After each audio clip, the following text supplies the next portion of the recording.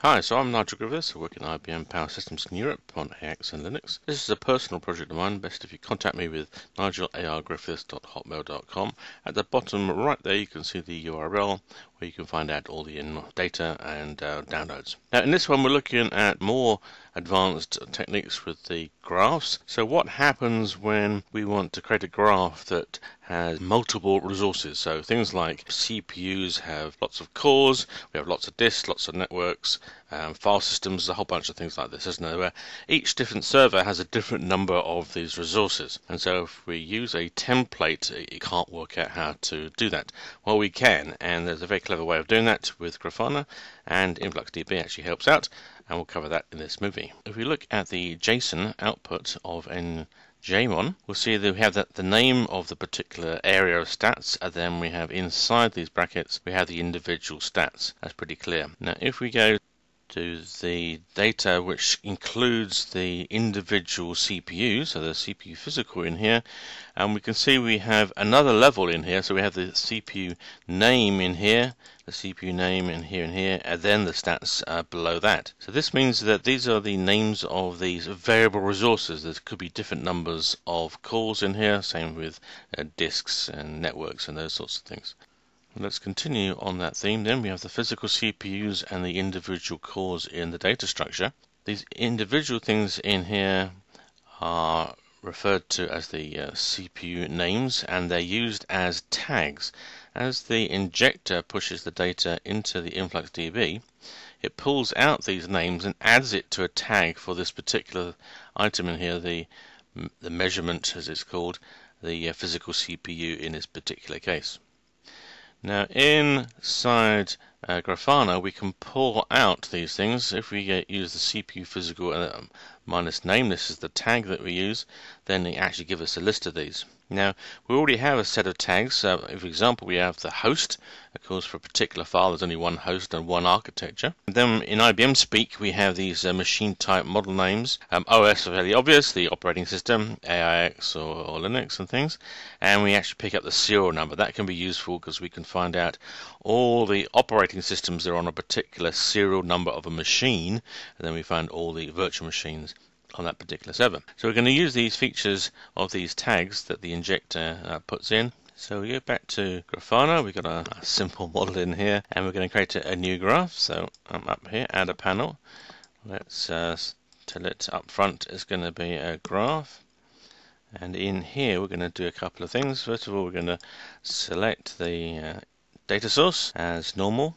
In here we have a where and host and a tag, and we're going to pick up the variable that's changed up in here. That was done in the previous movie. We're now going to go in here and pick up these are the totals. Remember, they just have 4 values in here. The CPU, physical and logic will have all the cores in there as well. Then in here perhaps we're going to pick up the value of user. We don't want to do these means in here, so we're going to click on this one and remove it. Then we're going to use the GroupBy to pick up all the cores inside this thing called the CPU physical. And so we're going to delete these 2 things in here, and we're going to put in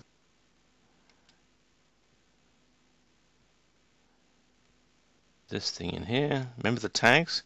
We're going to pick up the CPU physical, but with the extra tag, which is the name of the cores in this case. We'll put that in there.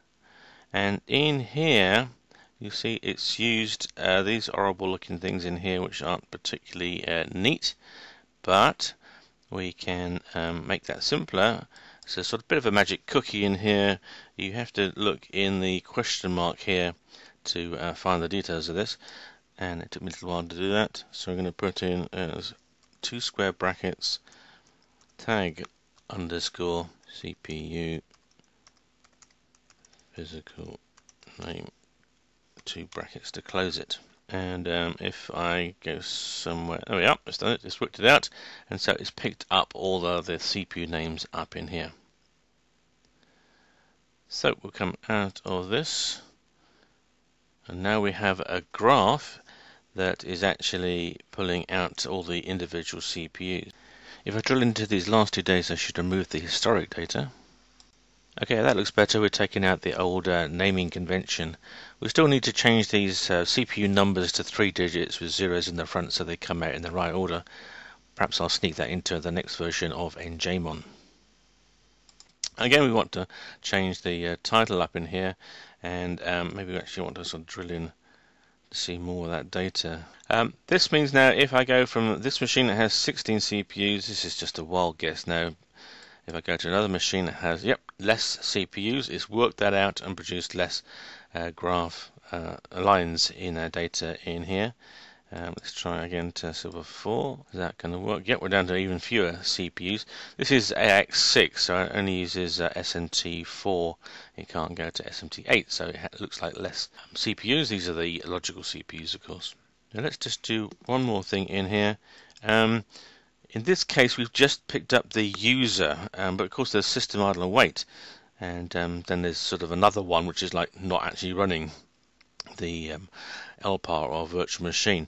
Now, if we click this button here, we looked very briefly at it before. This is the sort of the simple way of doing things with little areas. This is the syntax, if you like, the query that it's actually throwing into the InfluxDB to actually get the data. Now in this case I actually want the user, but I also want the other ones in here, so we can go in here and put plus equals sys and plus double quotes, I should have said what is it, wait, and plus equals idle. And we can put other things in here, you're doing some of some things, and lots of other features can go in here. Now if I click this button again, it'll go back to the simple panel way of doing it, but it can't cope with this, so don't do that. But now, instead of just displaying the user time in here, it's going to do the user sys, wait, and idle time in here. So we'll come back out, and the graphs will have leapt up a bit. Well, they've rescaled on here, so you can't really see that. But we can actually see now that the well, this is interesting, and like we can see sometimes that when we only got a few threads running, we're using less the cores, and some periods we've got enough to keep all the cores busy, so they're all about 25%, and splitting the work across them. The same can be done for disks and networks and file systems. They're the obvious ones. There's probably a few more that I've forgotten about. Oh, paging spaces and memory block sizes. The memory blocks in AIX come in lots of different sizes, and so we could draw graphs that pick up all the sizes and show them in one go. Need to change the title.